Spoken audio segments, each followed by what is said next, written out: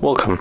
If you want to transfer data from iPhone to your iPhone 12 Pro Max, at first you have to enter App Store on the both devices to get the Send Anywhere application that we are going to use to transfer data. So let's go at the first on the iPhone 12 Pro Max.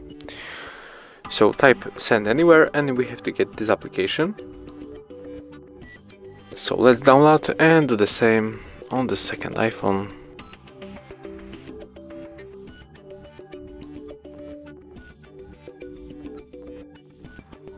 Right now we have to log into our account to complete the purchase, so wait a little bit.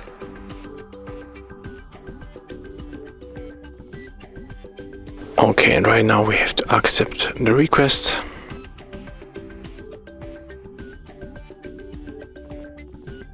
And right now we are able to download this application. So let's start by opening on the 12 Pro Max. Here we have to accept all of the permissions that pops on the screen.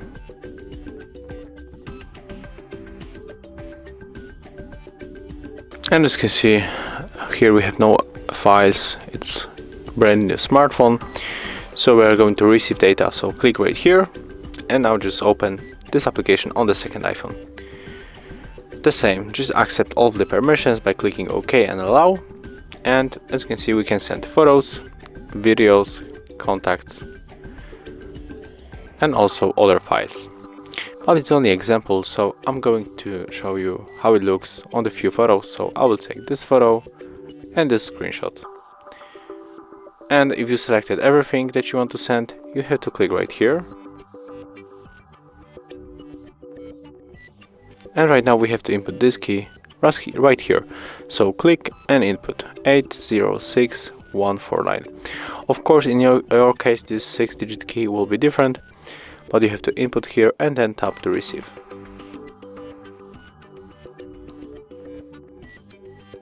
Click OK.